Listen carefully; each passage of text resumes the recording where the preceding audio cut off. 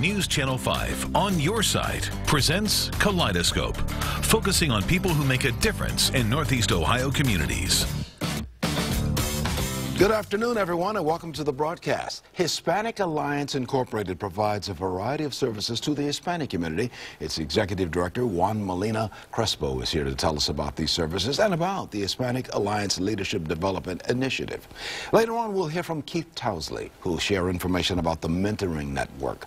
And on the broadcast after that, Eric Shawn will explain how your self-talk can impact your life. Talking to yourself, it's a good thing, I think. Good afternoon, everybody. I'm Leon Bibb. This is Kaleidoscope, and so we begin with Juan Molina Crespo, Executive Director of Hispanic Alliance. Hi, Juan. Hello there. How are you today? I'm doing fine. Yeah. Thank you so much. It's an honor to be here with you. Oh, the honor is to have you here with us. You and I have chatted about this, but share with us, for our audience, the mission of the Hispanic Alliance. Well, what's unique about the Hispanic Alliance is that we're not a direct service organization, as are many of our colleagues in the social service realm. We offer specific concepts. One is the leadership development program that you mentioned in your opening.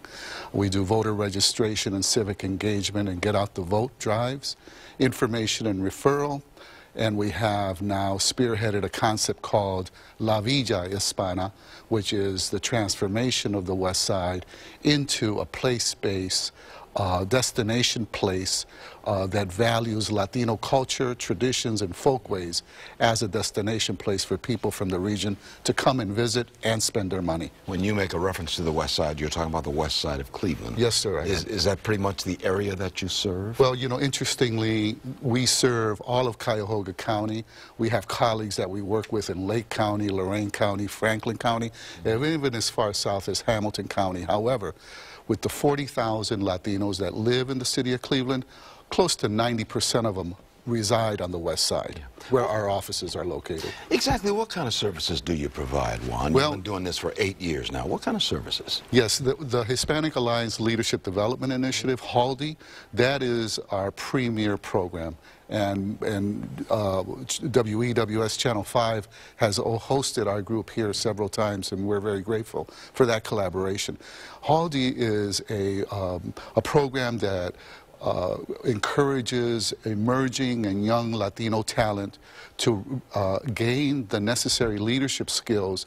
But the difference with our program, Leon, is that it presents them in a cultural context. That is to say that it presents them in a Latino reality. So we recognize that the traditional leadership skill levels and curriculums sometimes don't often fit with how it is that Latino culture immersed itself. You were telling me before we started the broadcast today that there are a lot of people who've got a lot of great skills in the area they came from before they came to the continental United States. That's right. They had, but sometimes it's hard to transfer those skills into this United States culture. Speak to that a little bit. Thank you for the question. Yes, what we see in our office is folks that come in, migrants, immigrants, and refugees, most of them from Latin America and the Caribbean, that come to Cleveland and often come with a set of skills. The stereotype that these individuals come without any skills is just that in our experience. Some of them are professionals, doctors and nurses and lawyers, and they cannot fit into the American culture because of certification needs, because they don't know the environment.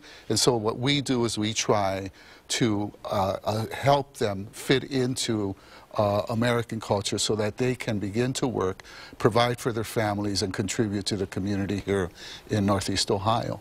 I want to put a phone number on the screen where you can get more information on everything we're talking about with Juan Molina Crespo, Executive Director of Hispanic Alliance. It is a 216-661-4249, or you can go to HispanicAllianceInc.com. We've got that on the broadcast on the screen as well. And there's another one, HALDI, HALDI, CLEV, HaldiCleve.org. If people make a phone call to you? What do they say when they call you? Do a lot of people call and say, Juan, I don't even know where to begin. Let me tell you my story. And then what do you do with their story? We have a network of member organizations, 22 member organizations, where we make referrals depending on the call and what it is that their particular need is. So, for example, if someone comes in and is looking for employment but doesn't have a resume, for example, we then use one of our member organizations to help them create a resume, to give them some job leads in their particular field so that they're better equipped with finding a job. The other thing that people come through with small children and just need information in terms of which are the better schools in the community, where can they get some daycare for their children. Right. And so those are the types of calls that come into our office primarily, and then we typically refer them out to our member organizations. Do you have seminars and things like that, cohorts or something like that, where people can get together and you put your information out on the table? We do. We host a series of seminars and information fairs, particularly targeting the Latino communities, but it's always open to all residents of the city of Cleveland and beyond. So you kind of you don't limit it to Cleveland. It's anybody who can get to you. If they're in the sound of your voice right now, they can make a phone call. That's to you, absolutely and you right. can get them. In our final 30 seconds, what do you see in the crystal ball? What's your next step? Where do you go from here? Well, I think that our focus is going to be voter registration, get out the vote drives, and then responsible civic engagement. Because if we continually look at the Latino community's failure to participate at the numbers that exist in the electoral process, and then we will continually be on the margins of society in terms of building that political capital, which we all know is critical in terms of being able to contribute and to benefit from being an American citizen. And yet, at the same time, the numbers are increasing. Yes, the largest minority group in the United States is the Hispanic population. Yes, it is. Which includes a lot of folks from a lot of different countries. Different countries, and that's a subject for another Kaleidoscope. Yes, sir. We'll talk about that one day. Many thanks, Juan Molino Crespo, Executive Director, Hispanic Alliance. 216-661-4249. You see at the bottom of the screen. You can get more information on everything Juan and I have been talking about. He is a good friend. Always good to see you, my friend. Thank you. Take care, It was my pleasure. Be well. Be well. I'll take a break in just a moment. How you can make a difference in the life of a child. We'll talk about that after we do this first. You're in touch with Kaleidoscope. I'm Leon Bibb. Always good to have you with me. Well, the Mentoring Network is currently working with students in the Bedford City School System. Its co-founder and executive director, Keith Towsley, joins me this afternoon to tell us more about the Mentoring Network and explain how you can become a mentor to one of the students in this network. Good to see you. Thanks for having me. With us, Thanks for having me. Yeah. Tell me about the Mentoring Network. Exactly what are you doing? Well, we meet with several groups of students throughout the Bedford School District. It's an organization. We're in our 4th school year currently. And, you know, it's really started off as a grassroots effort, just some individuals who want to make a difference and impact, and it's become an organization. So our mission is to instill character, confidence, and leadership through mentoring. And you're making a difference in the lives of these young people in the Bedford City School District. Yes, it's extremely humbling, honoring, and there's so much joy that comes with being a mentor. You're the founder. Why did you found it? What led you to this? Well, you know, I'm a business owner, and it was always my desire to do something greater as my business would grow. And this is going back about 8 years ago. You know, I really had this nagging desire to do something greater with my life. Even though I had a business, I'm a husband and father, I had this desire to do something greater. There was something more I was meant to do. And so I wasn't sure what it was. And for several months, it just kind of nagged at me. And I got an opportunity to mentor a kid in foster care. And I was going into the situation thinking, you know, trying to talk myself up, you know, I can help this young man, you know, I can make a difference in his life. And what impacted me the most was I thought I was there mostly for him, and it changed my life in the process of mentoring. It changed you. It changed me completely. So, you know, it's contributed to my business, helped me be a better business owner, a better father, a better husband. And so, you know, and really it gave me a vision. My vision became I wanted other men and women throughout Northeast Ohio to share my experience. You talked about, before we started the broadcast today, you talked about building character. Yes. These young men and young women in the mentoring program in the Bedford City School District. What do you do to help them build their own character? That's a great question. You know, we want them, well, we introduce them to character, things that you and I might take for granted, like the idea of setting a goal, the idea of being disciplined, the idea of, learning what it means to respect somebody. And then we encourage them to apply some of these character traits and put them around a group of people that will support them, encourage them through that process. And we want them to dream. So this month, we are working with them with their own dream boards. We got pictures right on the screen right here. These are some of your kids. Yeah, so these are some of the young men this is last year. We have a tie ceremony at the end of every year where we teach them how to tie a tie, and in the process, kind of explaining what each piece of the tie means, and helping them, really kind of congratulate them for completing the program at the end of the year. And you work with the girls as well. Right, with the girls we do a tiara ceremony, and just help them become young women, understanding their worth as young women. Yeah. Now this is in Bedford City Schools, so you work with the school system on Correct. this. Yeah, they partner with you. How is that working so far? And are there plans to expand this, or are other school districts saying, hey, Keith, you want to come over our way and talk to our kids? Are you getting that? We are a little bit, yes, and we feel that we're trying to develop a model that we can export around Northeast Ohio, around the state, and eventually around the country. So you want to make this work right here. Exactly. And then we can broaden it out a little bit. You've got some money from the state. How is that helping you? Some grant money came from the state of Ohio. Yes, it's been a tremendous help. We've been able to increase our staff. We've been able to do some things we've always wanted to do, and we wanted to, this year, one of the biggest initiatives we had was really connecting with the parents in the community, and that just takes a lot of legwork. And we want to involve the parents into the process. It's vital to, we just want to come alongside their children and make that impact with them. So we've got your email, your website rather, on the screen, startmentoring.org. Now, can parents get on that website and get more information on what we're talking about, and maybe get their children connected to the mentoring program, the mentoring network? Yes, we're looking for parents. We want parents involved. We're looking for local businesses and churches that might want to partner with us, and we're most importantly, we're looking for more mentors. We need mentors. We currently have 36 volunteer mentors that come in every week, and but we have so many students that, hey, can I join the program? Can I be a part of this? And so we have the ability to serve many more students. We just need the mentors. And to help these kids get on the right track and stay on the right track. Correct. I like the idea of the tie ceremony, teaching boys to tie a tie. That's something that you may take for granted, but a lot of boys don't know how to tie a tie. So they just need somebody to help them get started.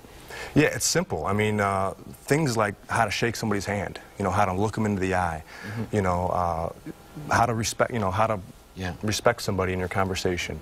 Simple things like that are things we take for granted. Keith Tousley is Executive Director of the Mentoring Network. You can get more information on everything he's talking about by going to startmentoring.org. By the way, UBU, tell me, take 15 seconds and tell me about the UBU program. Yes, the UBU program is our main program at the middle school, where we have mentors come in every week. And the U, it stands for You Be Yourself. We want to help these young people be confident in who they are and discover who they are, and then encourage them into that. Startmentoring.org. More information on everything Keith Tousley has been talking about. He's Executive Director of the Mentoring Network based in Bedford City School District. Many thanks, Keith. All right. Thanks. Good to see you. Thanks so much for having me. Oh, my pleasure. Good to have good people on the broadcast. Taking a break. I'll be right back in just a moment. This is Kaleidoscope. You're in touch with Kaleidoscope.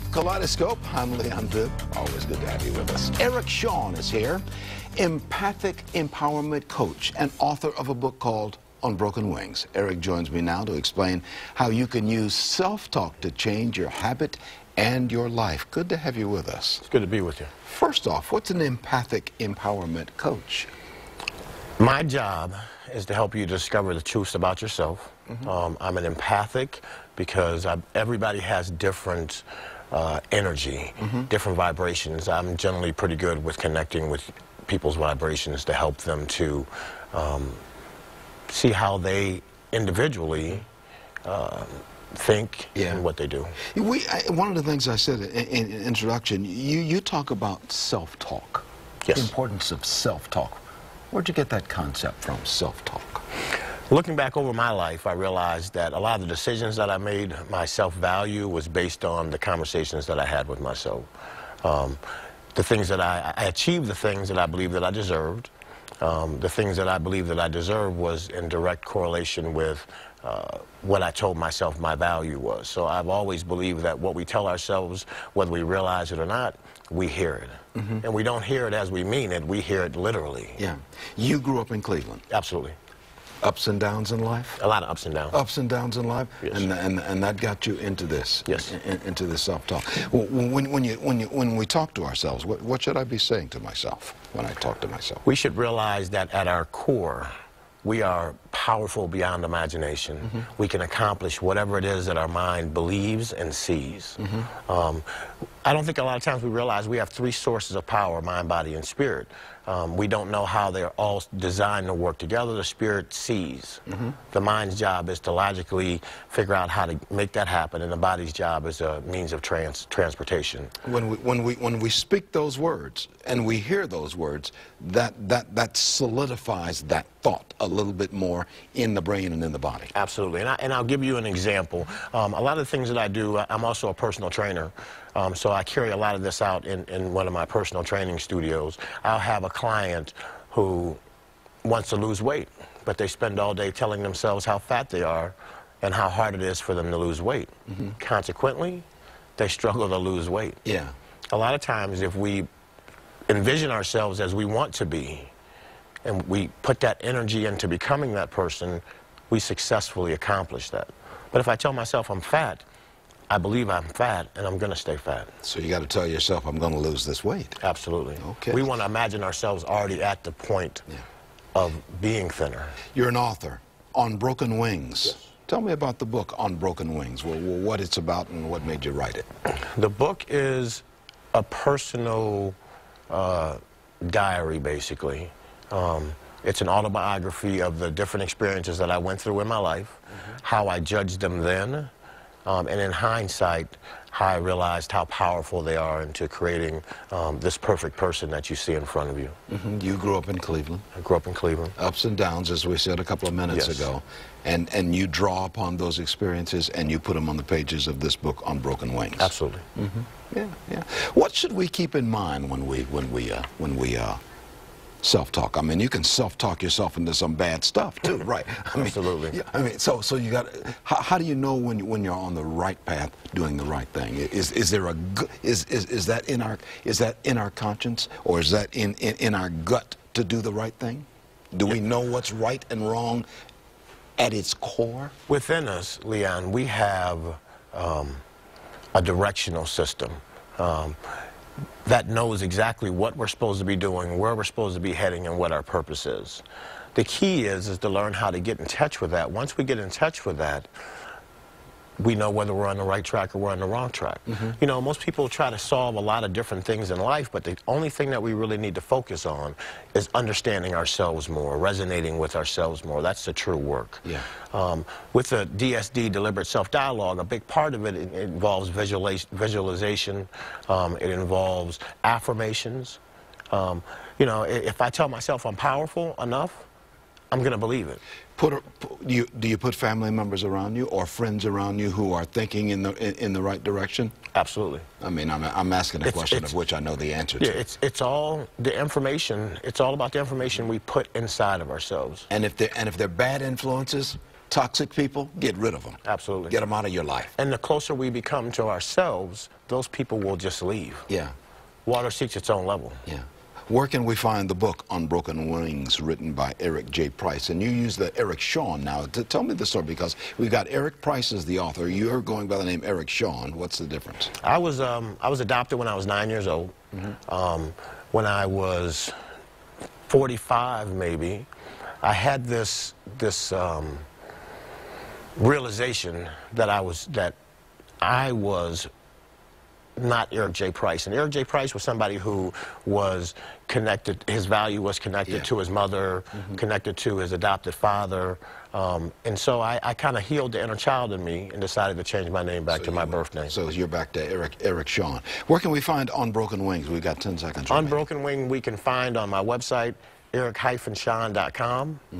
And I will make sure that you get a copy of it. Eric-Sean.com. Yes. ERIC-SEAN.com. Or you can call, and there's an 800 number. Can we put that on the screen? With you, we already have. 800-210-3818. More information on everything we're talking about. Okay. I'm talking to myself and making good sense, Eric.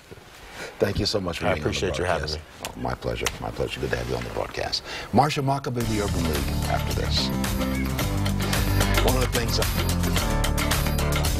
Time now for Marsha Maccabee of the Urban League of Greater Cleveland, who always has interesting thoughts. What's the thought today, my I'll tell you, interesting and sometimes too many thoughts, Leon. But I'll tell you, one of the things that I worked with my staff on recently, we had a staff retreat, and I thought I'd share it with the audience today because I think it's pertinent to things that happen in the lives of most of those in our viewing audience. And that is the importance of relationships. And so one of the things that I talked to the staff about is that the theme for our work at the Urban League internally this year is where relationship meets opportunity. It's at that connection that great opportunities and great partnerships begin to exist. And so, you know, we've been focusing on how do you build relationships with individuals, with organizations, etc. And that's where when opportunities come up, people think about you.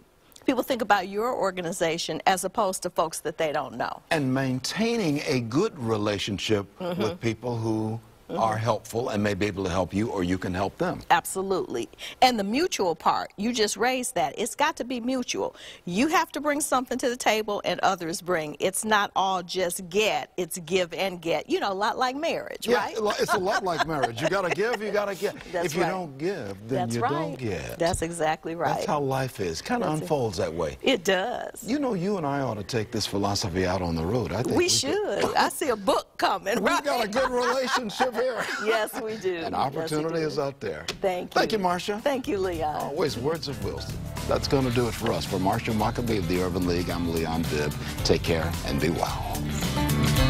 This has been a presentation of News Channel 5's Kaleidoscope, a weekly public affairs program brought to you in partnership with the Urban League of Greater Cleveland.